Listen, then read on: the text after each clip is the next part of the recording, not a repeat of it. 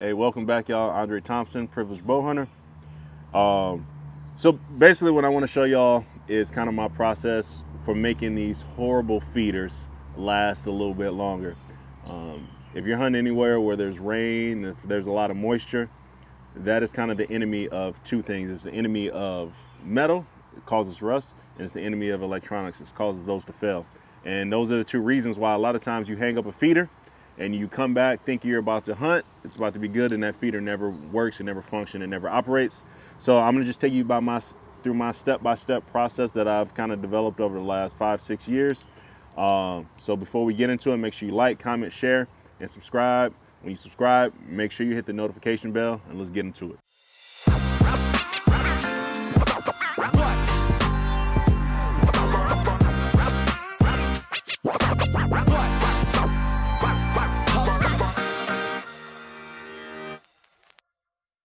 All right, so this brand new, spanking new up out of the box.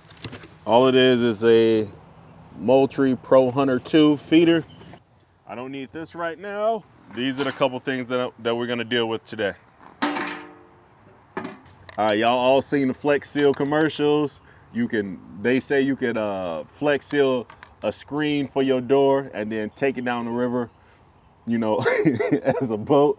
All I needed to do is work for this lid, okay? So give it a good shake or whatever, and just try to do like a nice even coat. This helps cut down on the rust. When these lids start to rust through out here in this jungle, when the lids start to rust through, that allows water to get into the corn. Once water gets into the corn and those mites get into it, the mites get to it and they create like this dust or whatever. And then the water gets in there and it almost becomes like paper mache. It just gets hard and clogged up, and your feeder won't spin, and it won't spit out your corn. So this is just one step in that. And then I'll actually give my buddy a shout out. This was an idea of my buddy David Gurrell. If you're watching this, drop something in the comments, David. All right, so nothing too difficult there. Put some Flex Seal on it, set it to the side, let it do its thing. You could probably get away without doing it here, but I figure I've always done it and I've had a lot better success with these. So that's all I'm doing, is just spraying this side down too. You may say that this is overkill, but when you've driven all the time and hiked out so many times to hunt pigs, just to have your feeder not work, you kind of take all precautions at that point. All I'm trying to do is create a little protective layer over this stuff. So that's it. The instructions say give it like 24 hours. So what I'll do is I'll come back at it tomorrow, and then I'll get a base layer of paint on there. After the base layer of paint, then I'll do like a sponge camo pattern. That way it's kind of hidden. I can get it up in the trees and the branches a little bit, get it nice and high so a tourist wouldn't walk by and see it if they got off the trail, or another hunter, because you know we are hunting public land for these pigs. All right, so day 2, we already did the Flex Seal. Now I just got some camouflage. Oh man, I hope this bee does not come over here and try to sting me. I already got stung once last month. But basically I got some camouflage paint. It's flat, it's matte. It's something that's gonna knock down that sheen. It's gonna be like the base layer for it. The main thing is just trying to knock down this shine, so hopefully it don't draw too much attention and one of these good old thieves out here don't steal your stuff or cut it down. I'd rather people not hunt a spot like, you know, that I put a lot of work in, but I do understand like it's public land. But the worst is the thieves. So, and then the main thing is, right, just trying to set this up so it lasts a lot longer. I don't want to have to buy new feeders. And I get it, nobody's gonna see the top of the lid, but once again, it's just one more protective layer. Just keeping the elements off of this, so hopefully this lid lasts a little bit longer. These trade winds ain't really going, so hopefully this paint doesn't jack me up too much out here. But yeah, simple, right? And then next, I'm gonna hit it with like a couple little tan splotchy spots. Maybe I'll use a sponge to kind of make it fade in or camouflage a little bit, and that'll be it. All right, so putting these feeders together is pretty simple. everything kind of just plug and play. You clip these in. Hope I'm talking loud enough. We're doing this on the phone because where we're about to go, Chris's camera might not make it. So I'm gonna set this here. I got a pocket full of fasteners.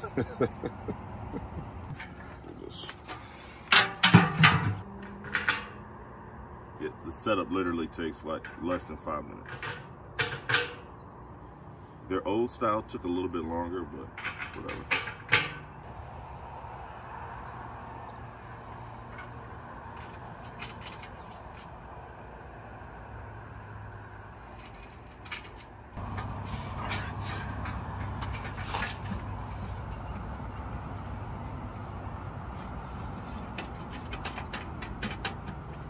Got a little bit of trivia for y'all. On subs, what do they call this multi-tool? Drop in the comments if you know.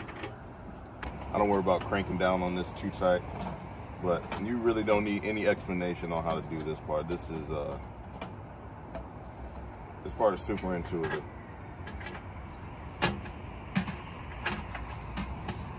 Now this is put together, nice and easy to snap on the piece that makes everything work. So literally it's just a quick connect and disconnect. Boom. So if you do have an issue, which hopefully this process that I'm about to show you cuts down on those issues.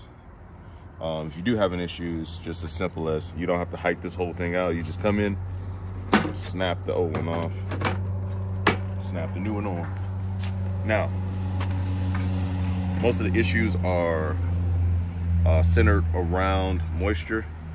So what I like to do is just take a desiccant pad to soak up the moisture, and I throw it in there.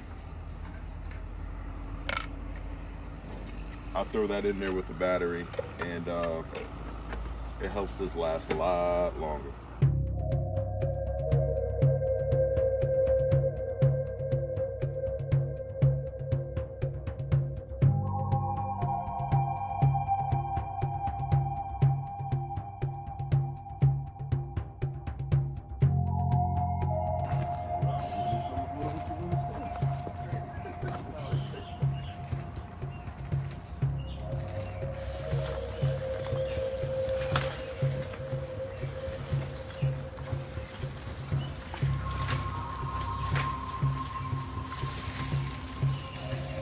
I gotta go home and change it. So what time do you need to leave for that? It ain't on that matter. I'm canceling whoever in front. That's a good thing about making your own schedule. Would you rather just record it so you ain't gotta lose out on that money? I'm here now. Once you let you turn around, you're like, you 2 steps in. That's too late.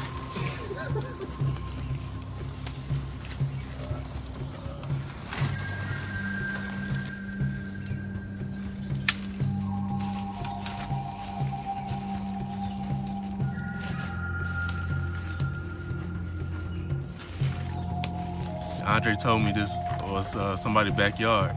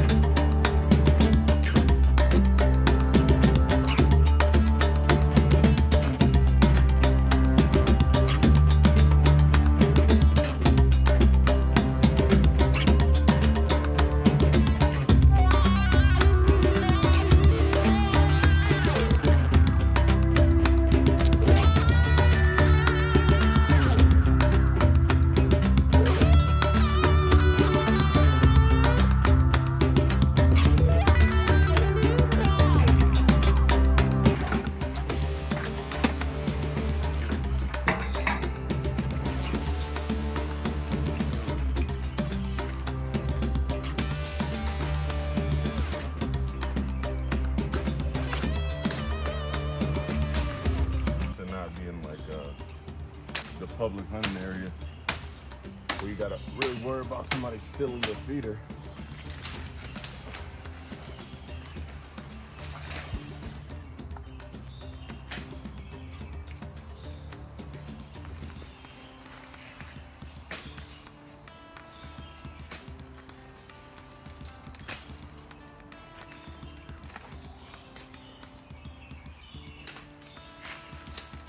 On a public place, I would get this feeder as pretty much as high as I could, so it wouldn't be anybody in anybody's sight line.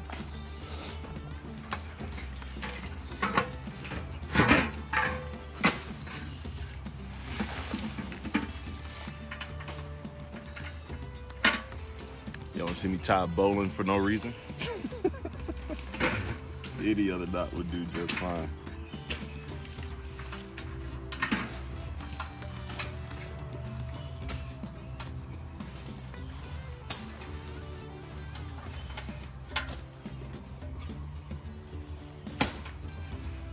Bowling.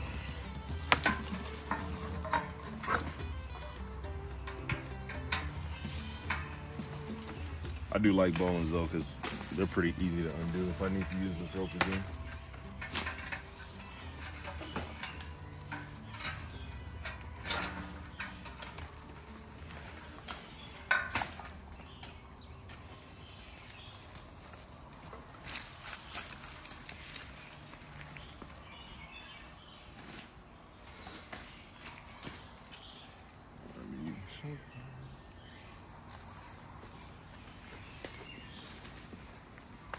I need to find something that's not dead to tie this to.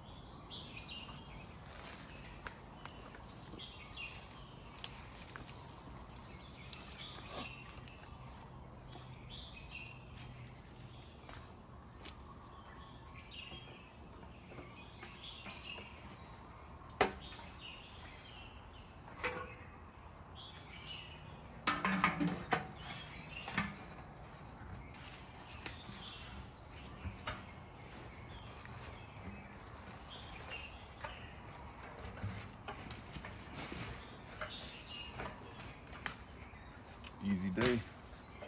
So I'm gonna come back, get some fresh corn, an actual battery because I forgot a battery, fill this up, hoist it up another 2 feet, and come out in about, I would say, somewhere between 5 to 10 days, come back out here. Hopefully shoot a pig. I might shoot it from my buddy's porch up there. We'll see.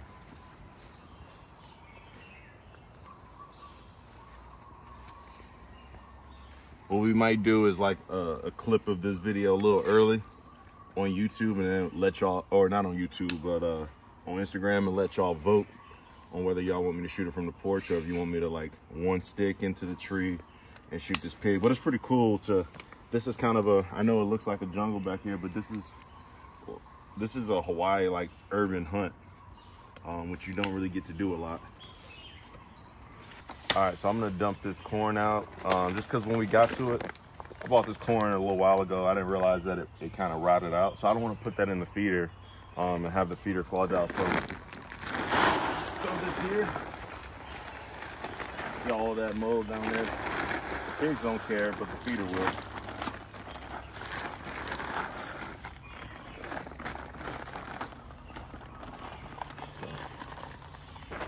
So they will probably be back.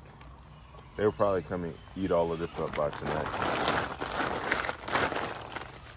And then, like I said, y'all vote if you want me to shoot it from a tree down here, or if you just want me to shoot it up there from the balcony.